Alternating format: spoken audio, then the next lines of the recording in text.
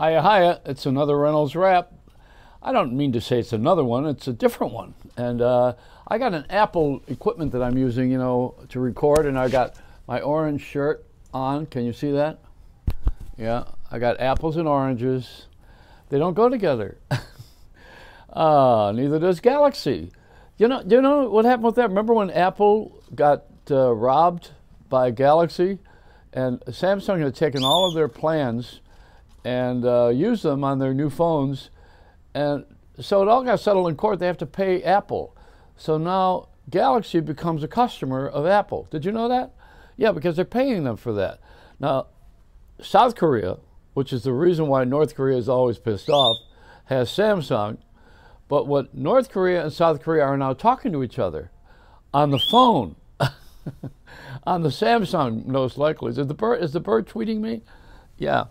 I gotta go back to this again. Oh man, this is. Yeah. It's. I'm just biding my time.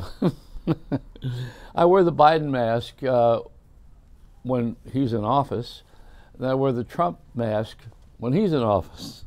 It's like the bumper stickers on cars. You always look like you are with the winner. You change the bumper sticker according to who won the election. But this is it. Biden is going to be telling us to wear masks again. But you knew that was going to happen. I mean, it had to happen because everybody's getting too crazy. We all were starting to hang like we were going to the Studio 54. Those days are over where you can have pandemics and viruses, and we're not supposed to touch each other. That's why I have this essential body condom that I wear when I'm on my flights. And I look a little strange when I get on the airplane, but I sit over in the corner, mind my own business, and don't order any food. That's for sure. I had a friend who thought that you would get food if the chef was gay and then catch AIDS. That was my friend Lou, who thought that a gay chef meant that you were catching the disease. I said, Lou, it's not about eating the food that the chef prepared that's going to give you AIDS.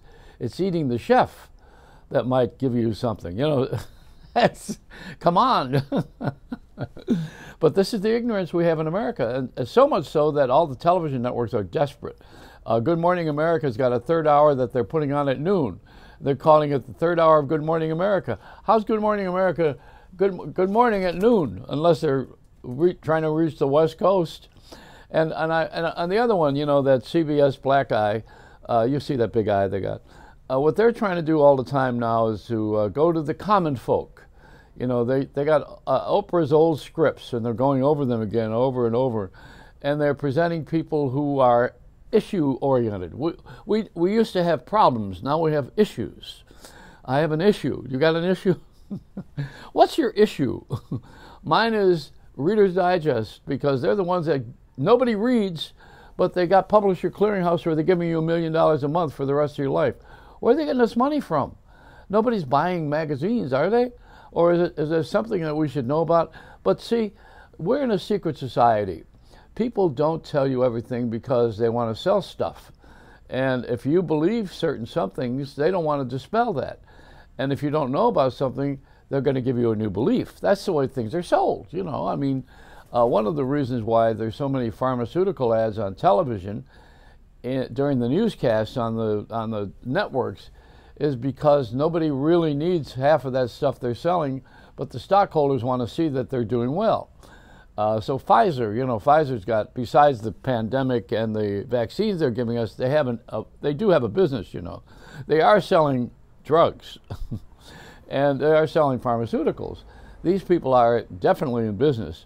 Who's the one that made the one that I liked? That was the Ludes, the one that made Ludes. Oh, I like those. Those were good.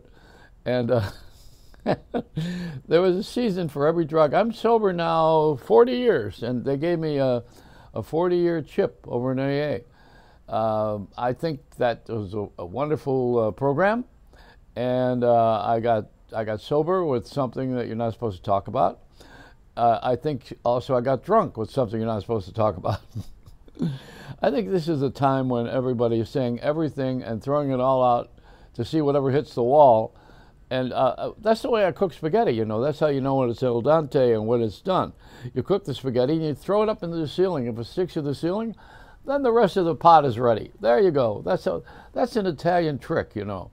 Except if you have those high ceilings, and if you have the low ones and it's not done, you're also in trouble. But I have here my answer to the ceiling problem. I have the problem answer.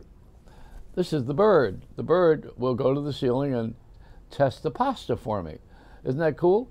And I also want to tell you about something else. The low-income people, they say, as of today, are being attacked by the IRS. Why would they go after the people who have the least money or no money? They probably think we're hiding it somewhere, like in a mattress or in a wall. Les Paul had a home in Mahwah, New Jersey, and they found $115 million in his treasury bonds and everything that he had since World War II. He stuffed them all in a wall. Now that's why you want to build a wall. Ouch. That really hurt. That hurt all the Fox people. They just had an earthquake when I said that. It's a tremble. It was a 6-pointer. What else am I going to tell you about poor people? Oh, yeah, what can I tell you about poor people? I tell you everything about them. I am one. I'm homeless, see, because I have nowhere to live but out here on the porch with the bird. I've been relegated to this since I came back from California. I said the wrong thing to my Republican ex-wife, and you got to be careful with this politics because it puts you out on the porch or in what used to be the doghouse is now the porch. You get in trouble when you pick a party or pick a side, you know. It's like in the earlier days, if you were a communist or a Nazi lover, you were always in trouble in this country. But now you're in trouble if you pick one of those two, a Republican or a Democrat. You know, you get Pelosi puss. That's a new disease. This is I just thought of that. The thing that we have with poor people is they want us to go away and work for $15 an hour. Is it? Oh yeah. Where's my new job? There it is. I got it over here somewhere. Everybody knows that this is where I want to end up. You know, I want to end up at In-N-Out Burger with my Biden mask.